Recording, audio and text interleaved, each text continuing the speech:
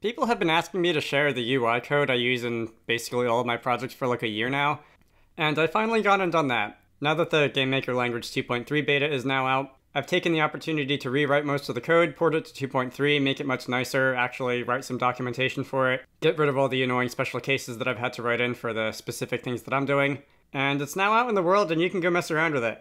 Right now you can get it through the itch.io page or the GitHub repository if you like GitHub. Later on, I'll be making it a GameMaker Marketplace asset and posting it on there. All the links to all the relevant things are in the video description.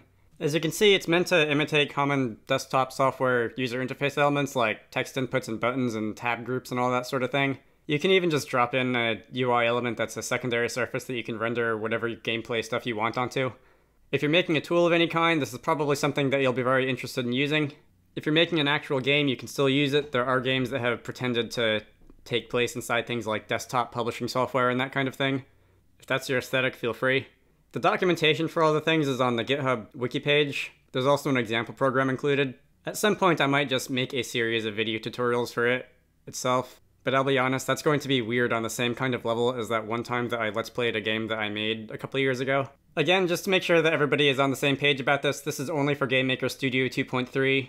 It makes use of quite a lot of the new language features that were introduced in 2.3. It will not work at all in 2.2. I will not be backwards porting it to 2.2. There's a reason that I waited an entire year to do this. If you ask me about 2.2, I'm telling you right now, the answer is going to be a no. If you already have access to the 2.3 beta, great. If not, I'm sorry. I hope they're getting closer to opening it up to a public beta and or official release. Anyway, there you have it. The whole thing's free like most of the stuff I make. Although considering how much time this did actually take to make, I would appreciate a voluntary donation if you are so inclined. Anyway, links to it are around. My name is Michael, I like wizards and dragons and making games, and I will see you all later.